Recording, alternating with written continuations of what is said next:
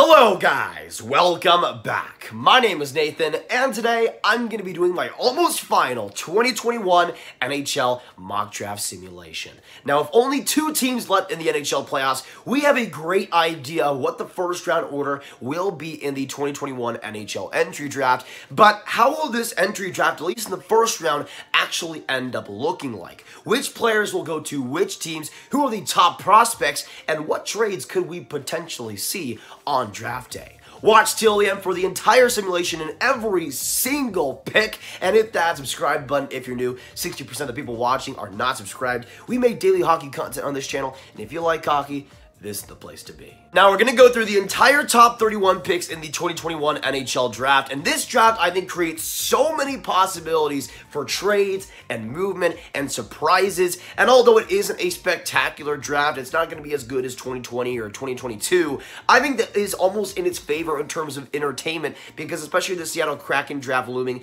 it will be before the draft, but I think we will see some movement before that as well. I think there's going to be a lot of picks that do end up being moved. I mean, Jack Eichel, we're probably going to see a first-round pick involved in that trade. So there's a lot to look forward to. I think there'll be a lot of movement in the top 31, but I don't think there will be any movement for the first overall pick. The Buffalo Sabres, unless they get something crazy, will keep that first overall pick. And going on to number 1, it's pretty much confirmed at this point who they would go for. There's been some rumors that they might go something different, but I don't really see too much substance in it. At the first overall pick, at number 1, and to start out the mock draft simulation, the Buffalo Sabres will select with the first overall pick, Owen Power. Especially after his really solid and really refined World Championships, I think Owen Power is almost a lock at number 1. And although he is not a lock at number 1 for me whatsoever, in fact, I still have number 2 at this current time, Owen Power still has a lot of qualities that I think can translate to the NHL. He has those talents,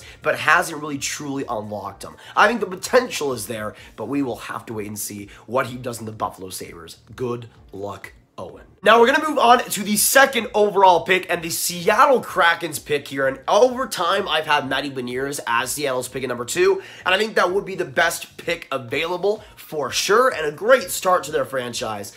But the more I think about it for Seattle, the more I think they go slightly off the board. And with the second overall pick, I think they will select USNTP defenseman Luke Hughes. Now, this is for a variety of reasons. Again, I think when it comes to the second overall pick, Beniers would be an excellent choice. But Luke Hughes also is a great choice too. He has great size, great athleticism, and amazing skating ability and range on him. Defensively, there's so much potential there. If he can get his consistency and his overall work ethic wrapped up, the offense is there too. Power play-wise, he can be an absolute beast. There's a lot of potential in Luke Hughes, and there is a possibility he becomes the best player of this draft. But the reason I think Seattle takes him is because of the history of guys like Ron Francis, who in their time in Carolina took defenseman after defenseman, especially from North America, to build that defense group. Now we're going to go on to the third overall pick and move on to the Anaheim Ducks and who they will end up selecting to finish off the top 3. And I think they will go for USA centerman Matty Beniers. Matty Beniers is simply put a great pick at number 3. And there is a really solid chance they pick a defenseman here. I could see that, but I think Anaheim could pretty much solidify their forward group here, getting Beniers and getting Trevor Zegras. I mean, it was proposed to me like about a couple weeks ago that they could have a top 2 center core of Zegras and Beniers, and I think that is absolutely perfect for a team building an identity for the future. And now we can move on to the 4th overall pick, this time by the New Jersey Devils, but wait just a second. We have the first trade to announce between the New Jersey Devils and the Detroit Red Wings. Now, according to Elliot Friedman, the New Jersey Devils are planning, or maybe potentially planning, on trading that 4th overall pick for perhaps a young defenseman or a potential haul for surrounding that pick. I think we will see a trade involving New Jersey and Detroit swapping picks. But what does this trade actually look like? Well, let me tell you.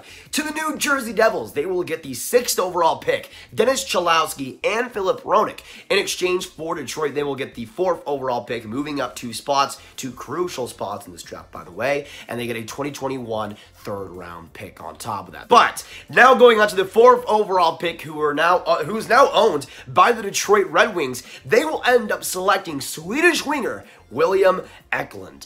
I really doubt at this point that William Eklund goes through New Jersey, let alone the Columbus Blue Jackets at 5th overall. And I think Detroit is definitely honing in on Eklund in this draft if he is potentially available. And if New Jersey want to trade that 4th overall pick, they could end up giving a couple of guys that they don't really have too much for future term in, and guys like Roenick, guys like Cholowski, who they have a lot more term, and guys like Sider for the future, where Cholowski and Roenick don't really have a huge part in that, I don't think. But now we end the top 5 with the 5th overall pick and the Columbus Blue Jackets. No trade will happen here, but I think Columbus will end up selecting defenseman Simon Edvinsson. With Seth Jones likely leading the team to trade this offseason, I think Columbus will kind of try to replenish that defense prospect side of things, where there's not really anybody right now besides Samuel Knazko, perhaps. But I think Simon Edvinsson definitely has potential to be great on Columbus. Decent defensive play, great overall potential. He's a guy that could be one of the most boomer bust prospects of this draft. The IQ can sometimes just be frustrating,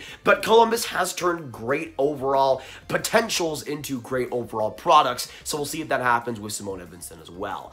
Now we're going to move on to number 6, though, go on to the New Jersey Devils. They drop back 2 spots, but still find their guy, and I think they will go for defensive prospect Brandt, Clarke. And I do also want to say, dropping down to the draft, I think also depends on Luke Hughes' availability, but with him going 2nd overall, I think he will be outside of New Jersey's grasp. But at 6th overall, they get Brandt, Clarke, who I think can be great for them. Not really the defensive defenseman that they do need for the future, but great transition ability, great skating, great offensive mind. He's a guy that's pretty forward-thinking, and I think will be a super fun defenseman, especially alongside forwards like Jack Hughes, William Eklund, and, of course, Alexander Holtz. But now we can move on to the 7th overall pick, and falling into the laps of the San Jose Sharks, they will end up selecting Swedish goaltender Jesper Wallstedt. This is just a perfect fit in so many different ways. Martin Jones just is not it anymore. We've known that for a long time, but they need a goaltender of the future, and Wallstedt is perfectly that. Great maturity, one of the best positional goalies you'll ever see. The IQ on him, the smarts is just absolutely there. Wallstedt brings a lot of great qualities and could be one of the best goaltenders of this future generation. But now moving on to the 8th overall pick, we're going to move on to the Los Angeles Kings, and this is an unfortunate spot for them because I don't think there's anybody that perfectly fits their team right now in terms of that top 10 at that current spot, especially the players already gone. But I think they will go for a winger and go for Dylan Guenther. Now again, Dylan Guenther isn't a perfect fit. Los Angeles has a lot of forwards already in that prospect pool, but I think Dylan Guenther is just adding to those riches in a really interesting way. He is a great overall two-way force, but his shot, I think, can definitely be unlocked by the Los Angeles Kings. They already got a lot of good playmakers on that team. This shot could definitely add a boost to that prospect pool. Now going on to the 9th overall pick, though, in the Vancouver Canucks, this is pretty much a set-in-stone pick. If he's available, I think they will go for Kent Johnson. Kent Johnson just makes a lot of sense for Vancouver in a lot of different ways. Of course, he's coming from BC. He was growing up as a Vancouver Canucks fan. He's a guy that I think, fitting Vancouver style, has a lot to offer. He likely won't be a center, but just his skill, his overall creativity is just so tantalizing. And I think Vancouver is a team that could unlock that. They've unlocked that in the past, and just imagining him playing with Elias Pettersson, that would be absolutely nasty. But now we can go on to the 10th overall pick and the Ottawa Senators, and just like at number 9 with Kent Johnson, I think this is a player that will be a lock if he's available at number 10 for Ottawa. I think the Sens at this spot will go for big-time centerman Mason McTavish. At this point, I have a hard time seeing Mason McTavish outside the top 10. If he does go outside the top 10, he's going to number 11 for Chicago. That's pretty much set in stone, I think. And with Mason McTavish, he's pretty much in that same spot for me. He has a lot of great qualities, one of the only true centers in this draft, which definitely raises his stock, but he just got a great overall tool set.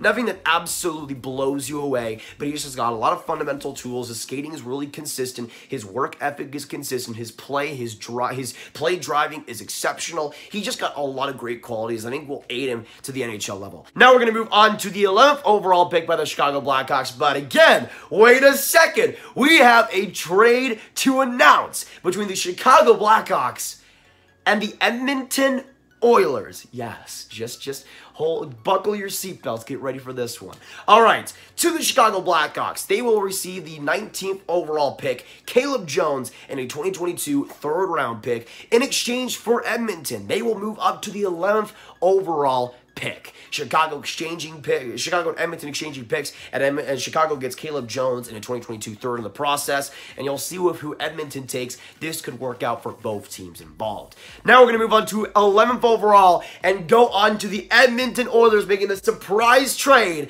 and they will select from the Edmonton Oil Kings goaltender Sebastian Cossa.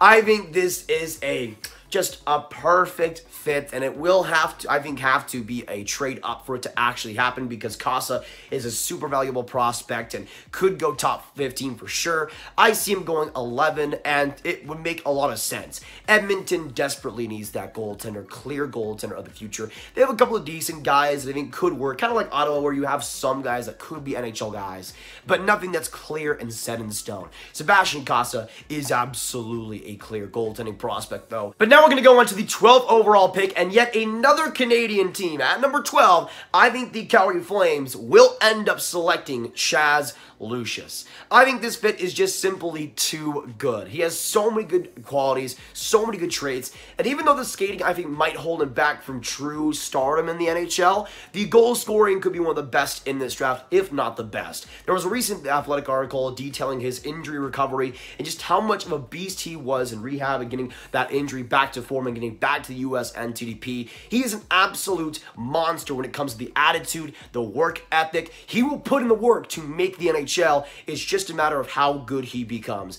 I think in Calgary he would be awesome, though, and a great fit on that franchise.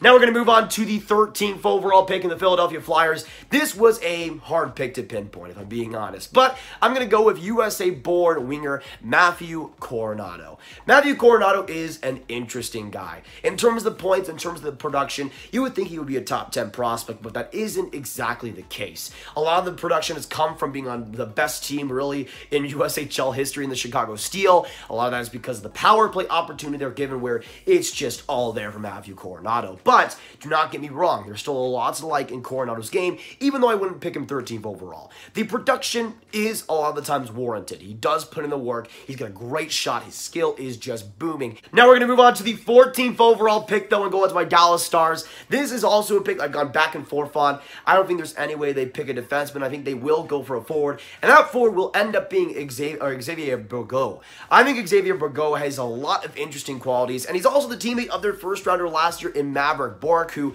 working off of each other well throughout the QMJHL season, was just such a productive, consistent line. I think they will go for the teammates of Maverick Bourque in Bourgault, but not just because they're teammates, just because Bourgault is a really good offensive player. He's a little bit fragile, a little bit frail, but he does still have a lot of the work put in. He's got great overall skill. His skating is just fundamentally so fun to watch. Now we're going to go on to the 15th overall pick, though, in the New York Rangers. I see them picking Finnish centerman Aatu. I think it's just too much of a fit, man. They need a center right in that middle six in the prospect pool, and Räty is just such a good developed prospect already. There might not be too much of a ceiling for him, I think, but there's still a lot of skills to unlock. His offensive game has stalled since 2019, but his defensive game is one of the best in this draft, and his overall potential is just so good, I think. I think New York can unlock that, and him with Kaapo Kakko would be one of the most devastating two-way defensive pairings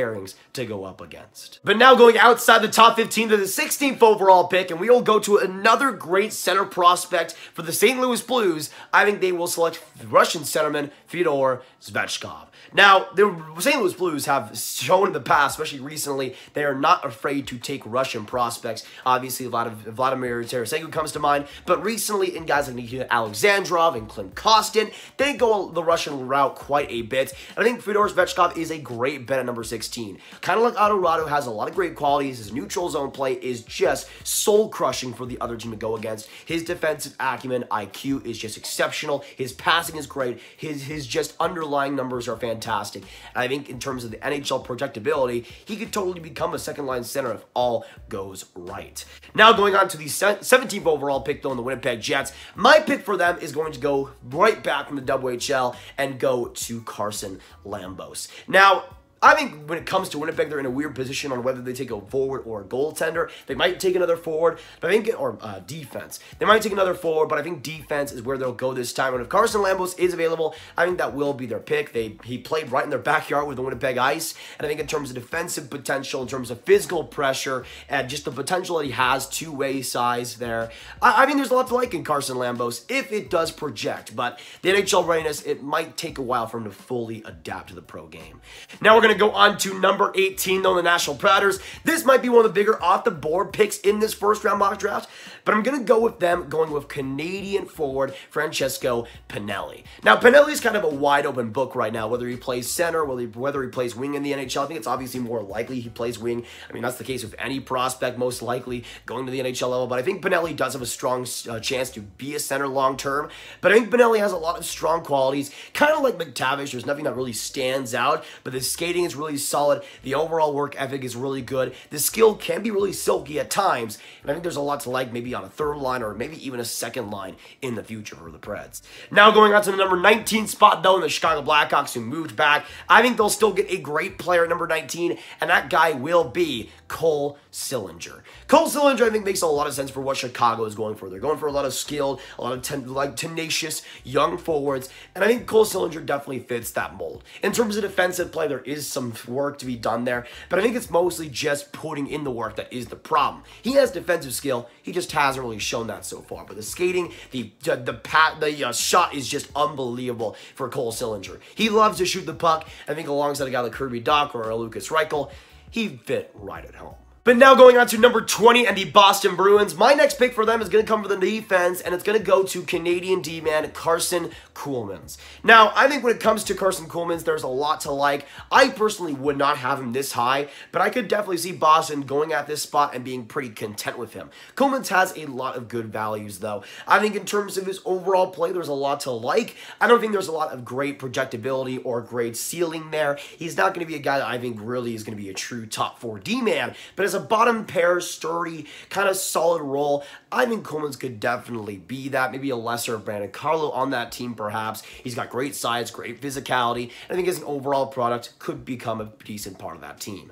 Now we're going to go into number 21, though, and Minnesota Wild will get one of the steals of the first round and end up selecting Fabian Lysell. Dropping down this hard, it seems like it's an inevitability at this point for Lysell. There's a lot of character concerns right now that, at least from what I've heard as well, aren't really warranted. But in terms of the just raw product on the ice, Lysell is one of the most fun and efficient players of this draft. Play driving, skill, tenacity, the overall work ethic is just all there with Fabian Lysell, at least on the ice. And I think as a Minnesota Wild, he would do so well with guys like Marco Rossi and Kirill Kaprizov in the future. Now going on to number 23, oh, actually, wait, no, 22 by the Detroit Red Wings. This pick coming from the Washington Capitals and the Jacob Vrana trade. I think Detroit will also get another winger on their hands, and they will end up selecting Isaac Rosen. Another Swedish forward on top of their just plethora of wingers already. I think there's quite a bit of ways this pick could go, but I think they will go for another forward here and just go for just a loading up on that forward group. I think Rosen is a guy, though, that has a lot of good qualities and would definitely be worth getting another forward in this draft. I think at number 22, he's a great pick. His overall two-way abilities are fantastic. His skating is really sublime. He is an under-the-radar, efficient, get the job done kind of forward, and I think for Detroit, they have a lot of uses for a guy like that. Now going on to number 23, though, and the Columbus Blue Jackets, they end up selecting Simone Edvinsson, number 5. They will go for a winger here, though, and go for Russian winger Nikita Chibrikov. Now, we obviously saw Chibrikov in the last draft and how he went in the first round. Nikita Chibrikov is much less of a let's say a reach, because Chibrikov might be actually worth that 23rd overall pick. In terms of skill and just entertainment value, Chibrikov is one of the best in this draft, but the offensive game, the potential there is pretty amazing, and if Columbus is able to unlock that, they might have a top 6 winger and a true one on their hands. Now going on to number 24, though, my pick for the Minnesota Wild from the Pittsburgh pick is going to end up being Brennan Othmann. Now they will take 2 wingers in this draft, but I think it will work out for them. I mean, Lysell is just a gimme, but at number 24, Brendan Oppen, I think, would really fit that team well. He's an under-the-radar, more small forward, but Minnesota already has experience drafting with Marco Rossi in that area. But Brendan Oppen has a great shot, great overall positional ability. He's just able to get in two spots really easily, kind of has a Cole Caulfield ability to him in that way. But I think he's a great overall forward, he's a dynamic guy as well. You saw that in the World Juniors, and I think you will see that eventually at the NHL level. Next up, going to number 25, though, and the next pick coming from the Florida Panthers. My pick for them is going to be a defenseman, and I think they will go for Russian D-man Daniil Chayka. Now, Daniil Chayka could go as high as the top 15, I think, in this draft. It's kind of in the wide world right now where he will actually go, but I think Chayka is an interesting guy here. He has great physicality, great size to him. He's a really good skater overall, and those are some good qualities. I think there's still a lot to look forward to with Chayka, even though the offensive game might be a little bit stunted, it might be a little bit in the air right now. We don't really know what's going to happen there, but he could still become an NHL guy, likely a bottom pairing one, but a really serviceable guy at that. Now going on to number 26, though, and going on to the Carolina Hurricanes. This is going to be one of the most interesting picks of this first round, a guy coming out of nowhere for a lot of people. At number 26, I think Carolina will end up selecting Shai Buium. Now, Buium is an interesting defensive prospect who, in terms of the actual play, has one of the most interesting profiles in the entire draft. He is a turnover machine. He gives the puck away so much. But on the flip side, his transition ability, his offensive ability, when he's not giving the puck away, pretty much everything about him screams just an offensive, dynamic defenseman. So much to like there, and I think Carolina will end up jumping on the opportunity. Now going on to number 27, speaking of jumping on the opportunity, I think this is a perfect fit for the Colorado Avalanche. I think they will end up selecting at number 27, Sasha Pastujov.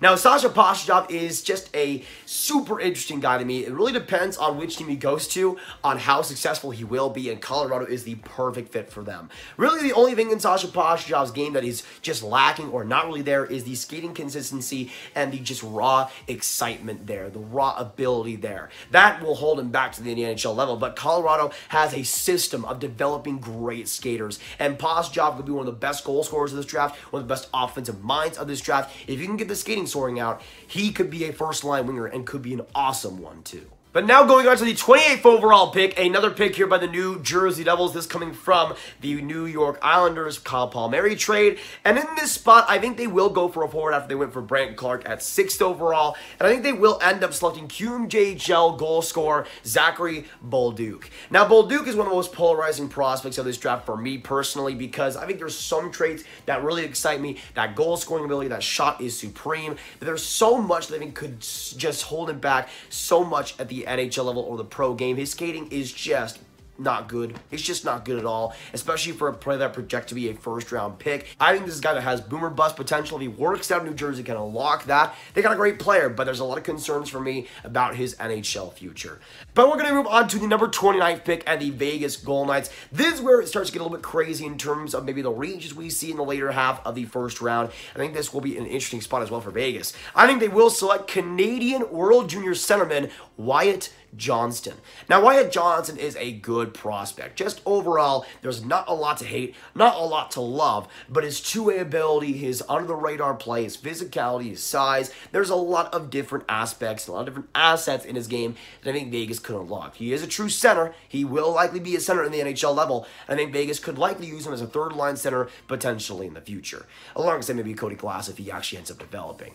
Now we're going to move on to the 30th overall pick, once again from the Columbus Blue Jackets, this being in the Tampa Bay Lightning deal. And I think they will go for another true center in this draft and go for Samu Salminen. Now, Samu Salminen is really quickly becoming one of my more favorite prospects of this draft. He is a true center, great two-way force, and is a guy that for Finland is a super under-the-radar prospect, I think. I think would be worth a first-round pick at this point, has a lot of good qualities, a lot of good consistency. I think projects as an NHL player. It's just a matter of how good will he be. at that level. Probably more of a third-line center, but who knows? Maybe he could be a second-line guy if Columbus needs him to be. Now we're going to go on to the last pick of the draft, and of course, it'll be by the Montreal Canadiens because they'll obviously win the Stanley Cup, 100% confirmed. But at number 31, I think this guy is 100% deserving of a first-round pick, but I think will be saved by the Montreal Canadiens. I think they're looking for the future and might be wanting to get a Brendan Gallagher replacement eventually, and I think this player is the perfect player for that. They will end up going at number 31 with Logan Stankoven. Even though he is one of the shorter prospects of this draft, he does not play like it. He plays like he's 6'5", barreling players left and right, and he is small, but he actually does that. He is such a tenacious, such a great work ethic prospect, always puts the work in every single shift, and his offensive ability is just also awesome. He can get pucks away from opponents at such an amazing rate. His forechecking is just unbelievable. I mean, consistency-wise, Montreal will just love what they see in him, which they should. He is amazing. But that will pretty much be it for today, guys. Thank you so much for watching. If you enjoyed this 2021 mock draft simulation, make sure to hit that subscribe button, hit that like button, hit that notification bell to be notified on all the future videos and streams going live. Make sure you comment down below, what are your thoughts on my mock draft simulation? What do you agree and disagree with? And who do you see your team picking? How do you see the mock draft, or how do you see the first round ending up? Let me know your thoughts. Of course, make sure you share this video with your friends. Get it out there, boys, and click on this card for all my 2022 NHL draft content right on playlist. My name is Nathan. Thank you so much for watching, and I'll see you in the next video or stream. Goodbye.